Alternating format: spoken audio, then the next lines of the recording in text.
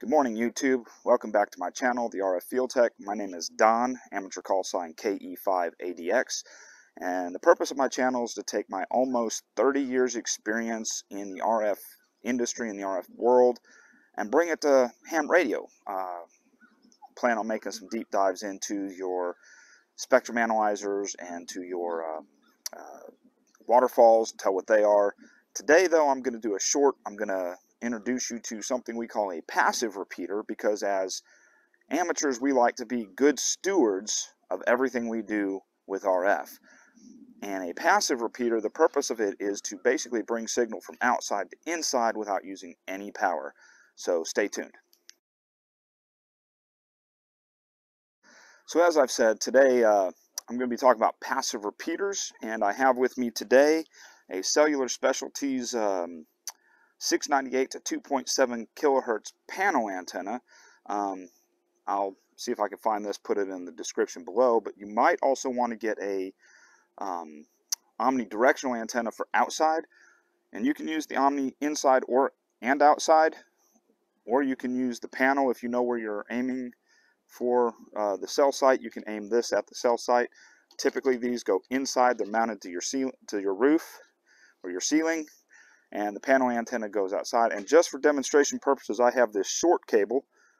This is a LMR. What is this? This is a 1 foot cable, 0.306 meters. Looks like it's made of LMR 240. And the general idea is you'll put the antenna, mount it outside on the eave of your roof. This would be better in an RV because you're going to have a smaller footprint. You'd mount this, or if you're doing just a specific room you want to bring better cell phone coverage in, you put this up on the ceiling. You connect these two together, and then you'll have a longer cable obviously to go outside. You'll connect one end outside, one end inside, and that'll give you your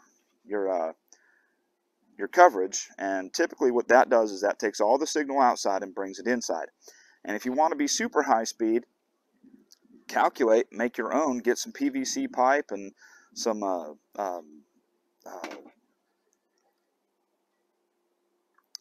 connectors, your bulkhead connectors, and make your own antenna. See if you can do it. I recommend 700 or 850 megahertz because those are going to be the best, since we all know the lower the frequency, the further it transmits, the better penetration. Also, these will not be carrier specific. If you have T-Mobile, Verizon, AT&T, Boost, I don't care who you have, all it does is it grabs the available signal and brings it in, and your phone then works to register that signal. So I hope this helps. If you like this channel, give it a thumbs up, subscribe. And if you do make your own antennas, put it in the comments below. I'd like to see who does this and how well it works. Thanks, 73.